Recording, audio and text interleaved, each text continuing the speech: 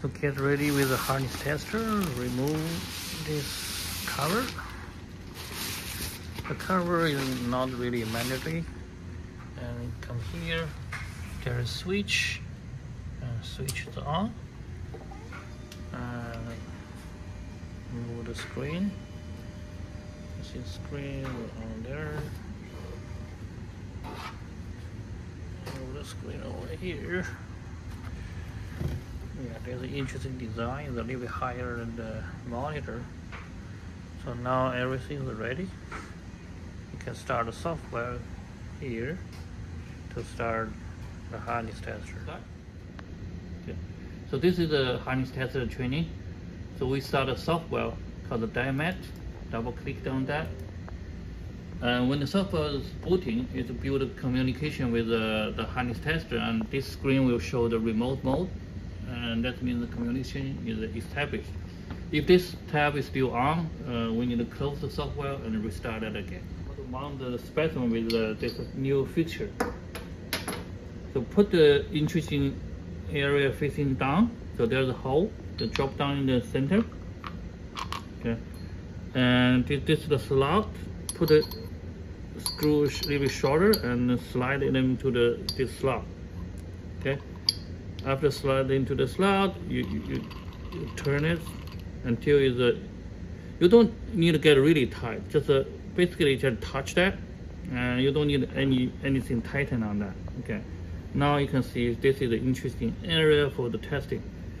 Always lower down it. Okay.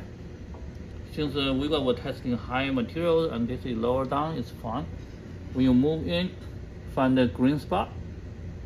Okay, the green light spot, focus on the specimen, and use a low magnification to find the interesting area and move to a high magnification. And here, when we log in, we choose the method of the software. And when it starts booting, this will go to the remote mode. We are among the specimen. So right now we use admin login. In the future, we probably put a different people's name. Now we do the tooth remunerization test. We are at T09.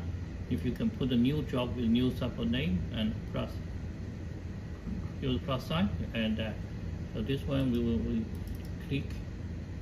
Okay, so it should be ready to start. Always start with a lower magnification.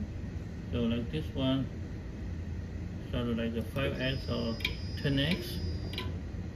So you can place the locations.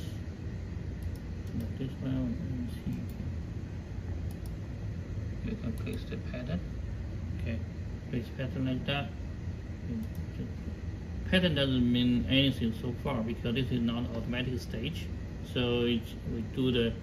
You can see this 1, 2, 3, 1, 2, 3, 4, 5, 6. But doesn't matter.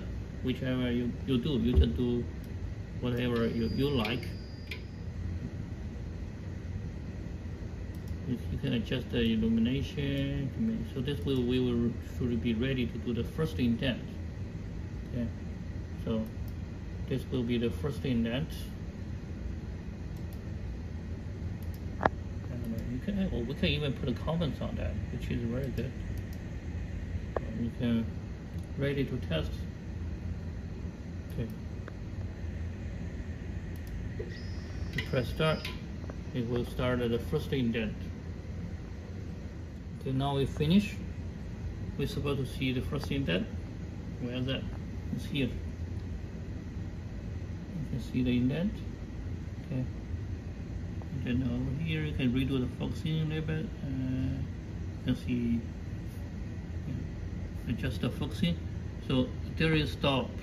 Okay, make sure you adjust the focusing. You can automation. Make sure you can see is you can do the auto measurement.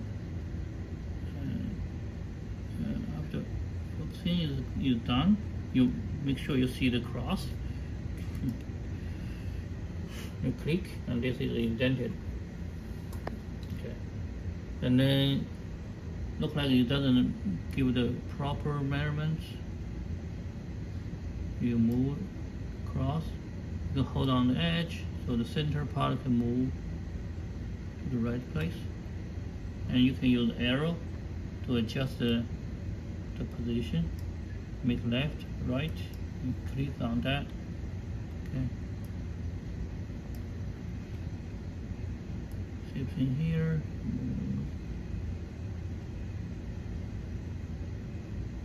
Okay. And you click, and you get hardness right over here. And then this will be the next indent. Remember, this is a manual one, so you need to move to the next one over here. Make sure the spacing between one indent to the other should be 2.5 distance. Okay. Otherwise, we have an interference. You find the location somewhere here. Okay. Try to find something relatively flat. Okay. And locate sample for next.